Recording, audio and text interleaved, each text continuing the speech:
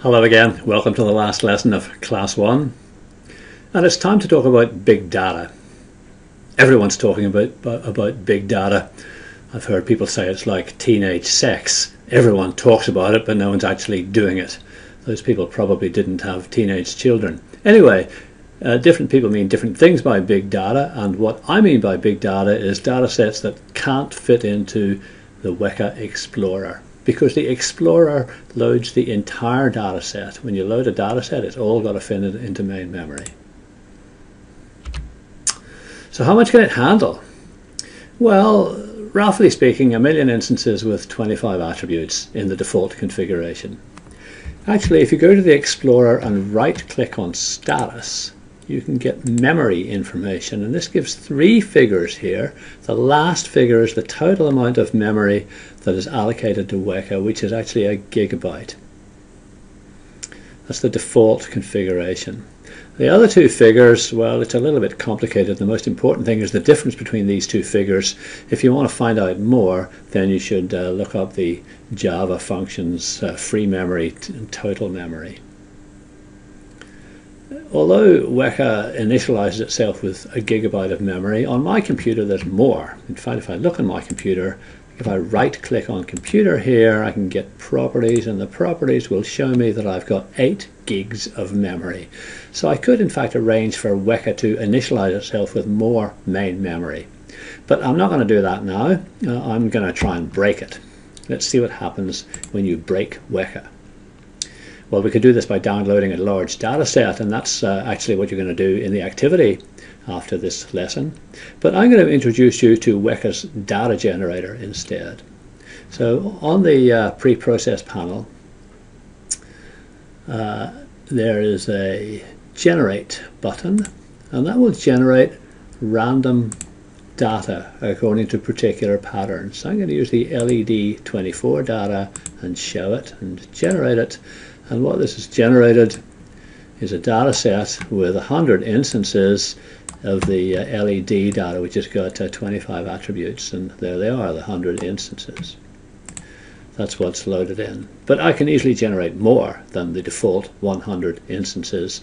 Let's generate 100,000 instances by just adding 3 zeros to this. Generate that. And now it's generated 100,000 instances. So let's go and classify this. We could choose, say, J48. And I'm going to use percentage split here. Cross-validation would take a long time. And J48 is working away.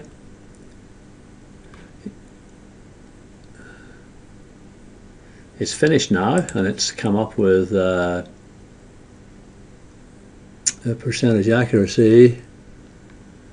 Where's the percentage accuracy? Ah, here we go, 73% accuracy. Or we could use naive Bayes, which I think will be a little bit quicker. And that comes up with an accuracy of 74% accuracy. Okay, well, let's go and generate 1,000,000 instances then with a data generator. We've got 100,000, so there's 1,000,000. We can generate that. It'll take a few seconds. There's 1,000,000 instances, and we can go and classify that with naive Bayes. And after a few seconds, I get the result. Here we go, 74% again. Now I could try this with J48, but I happen to know that J48 uses more memory than naive Bayes, and it will crash on this data set. And as things get bigger, the Explorer starts to crash. Actually, I could go and try and generate, say, 2,000,000 instances of this data set, and the Explorer would crash if I did that.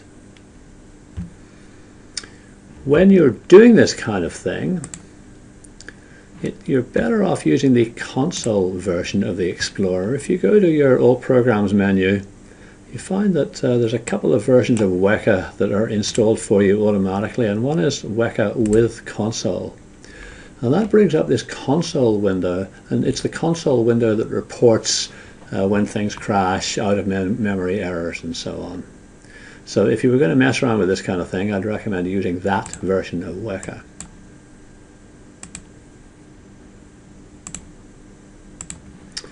Okay.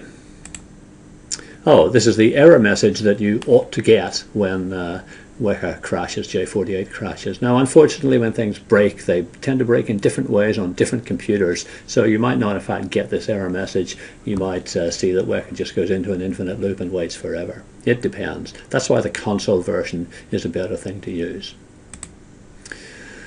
To go further, first of all, we mustn't use the Explorer because it loads the entire data set in. And secondly, we need to use updatable classifiers. These are incremental classification models that process a single instance at a time. They don't load the whole data set into memory.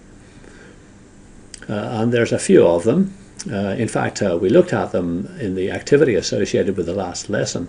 The one we're going to use is naive Bayes updatable, which is just like naive Bayes but an updatable implementation.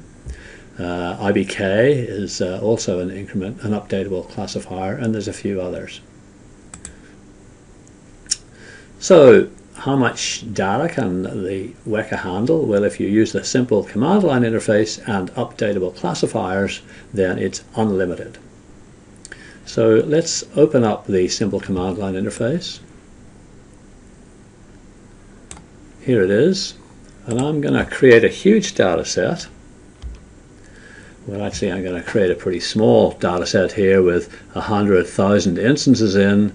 I'm going to run the data generator, the LED24 data generator, 100,000 instances, and put that in this file here. And that has created now that data set, 100,000 instances, which I'm going to use as a test file.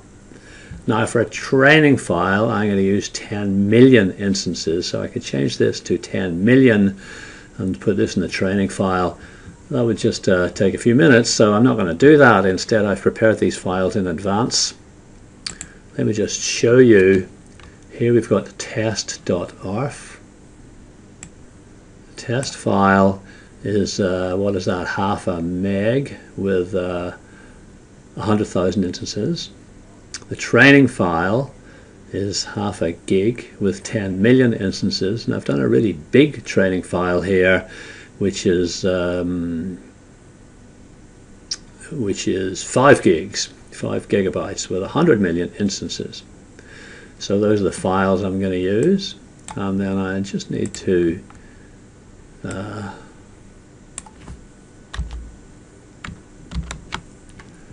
run the naive Bayes updatable classifier with the training file.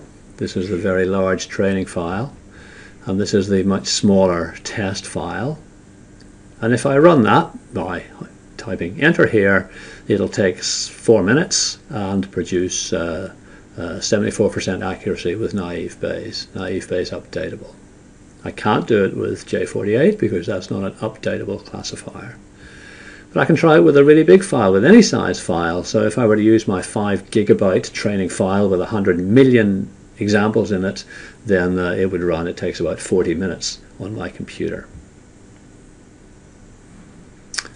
So there you have it. The Explorer can handle about 1 million instances with 25 attributes, say. It depends.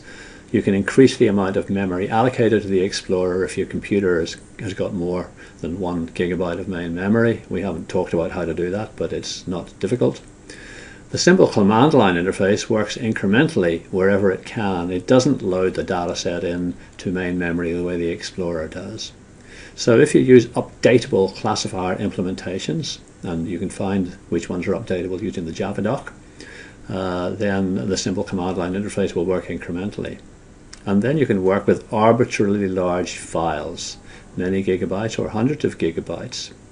However, you shouldn't use cross-validation. If you were to specify cross-validation